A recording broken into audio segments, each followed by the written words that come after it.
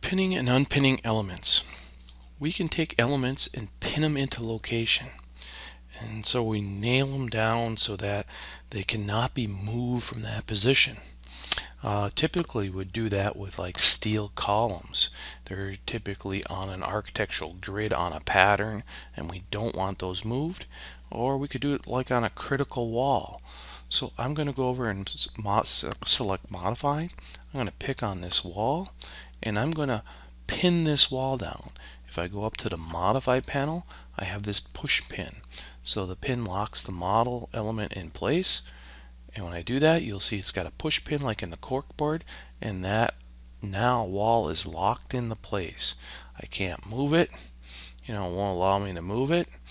Now, at this point, I can go and work along and the pin goes away. But when I select on the wall, the pin shows up. If I want to remove the pin and unlock it, I go up and unpin it.